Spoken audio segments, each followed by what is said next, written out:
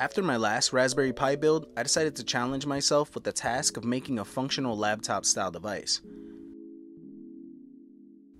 But I set a couple parameters for myself. 1, I would only have a budget of about $100. 2, I wasn't allowed to solder or do any wire melding whatsoever.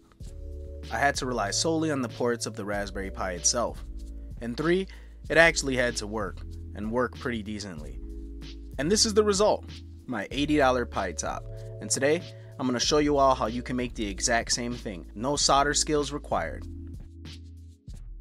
So let's go over what I use for this project. First, I'll be using a Raspberry Pi 3 with an 8GB SanDisk micro SD card. I also have a 7-inch touch display and a 7-inch tablet case with a built-in keyboard. I'll put links to all these in the description below. I went with this style case because of its built-in keyboard and because it has this little latch right here that'll hold the display in place.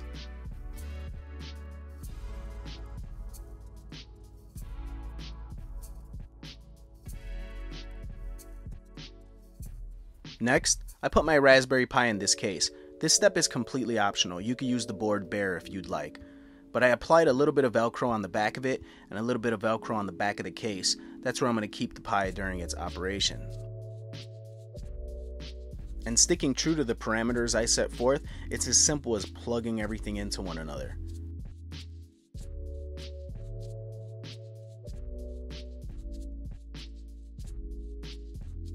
Now to power this unit, you have numerous options. You could either plug this thing into the wall. Me, what I'm doing right here is using a 10,000 milliamp USB power bank.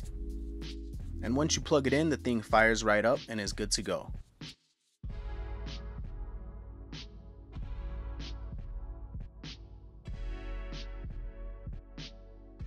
The operating system I decided to go with is Ubuntu Mate.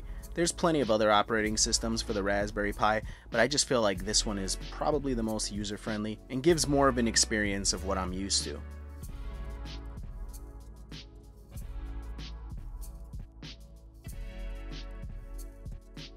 I went with a touchscreen because I didn't want to have to rely on the use of an external mouse.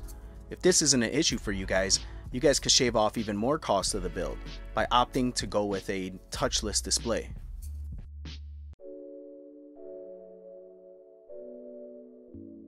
It's functional enough to handle routine tasks such as word processing.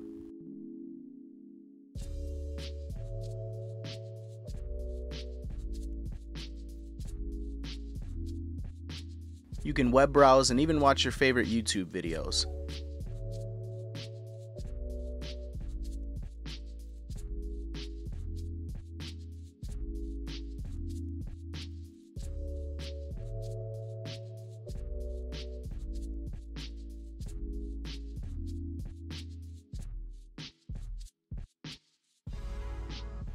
The thing can even handle some mild gaming.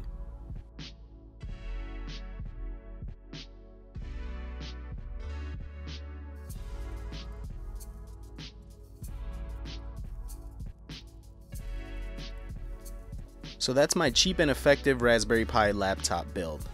It might not be the prettiest thing I've built, but it gets the job done. I'll put links to everything I use in this build in the description below, and if it's something you guys are interested in, maybe in a later video, I could show some of the tweaks I made to the operating system to make it run the way I want it to. Hope you guys enjoyed. Until next time, this is Ness, signing out.